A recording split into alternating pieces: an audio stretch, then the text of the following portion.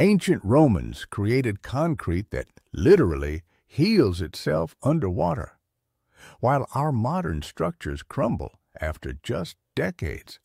Roman harbors have stood strong for over 2,000 years. Their secret?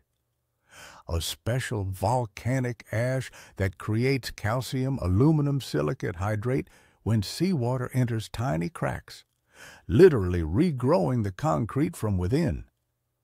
But here's the crazy part.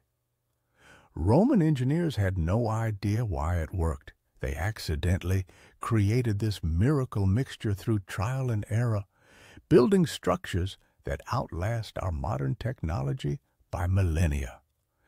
Scientists only discovered this self-healing mechanism in 2023.